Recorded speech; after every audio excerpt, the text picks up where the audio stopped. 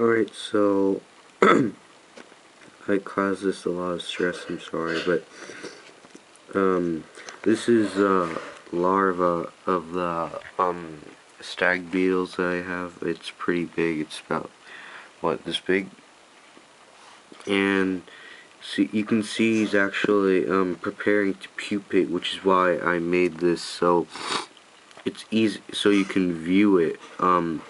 It turns out that if you gently remove the top layer, you wouldn't cause it a lot of harm. I mean, I already have 3 anyway, so but I tried not to get a lot of dirt on it, and yeah, so it worked.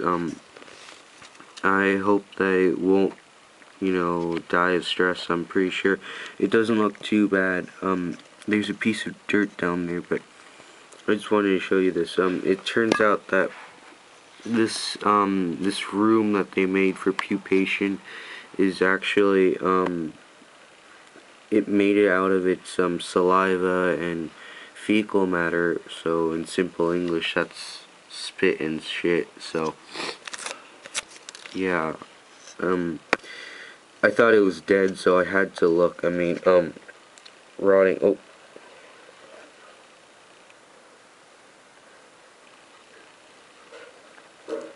I mean, rotting, animals cause a lot of, hard stuff, so, anyway, this is good news, I guess, and, yeah, I'll see you guys later.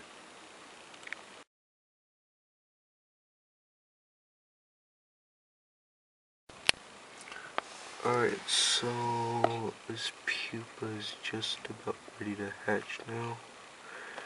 It's nice and dark. It was golden yellow at the start. I couldn't film it pupating, but this one won't be pupating for about a year or so. But yeah, that's it.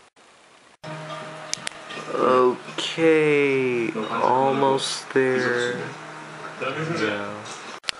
Alright, due to middle school, I missed the emergence part, but wait. There's a new beetle. You can't really see it, but yeah. I was gonna film it when it just came out. It was white, but too late. But it's reddish, and I'll give it a few days to harden. So yeah.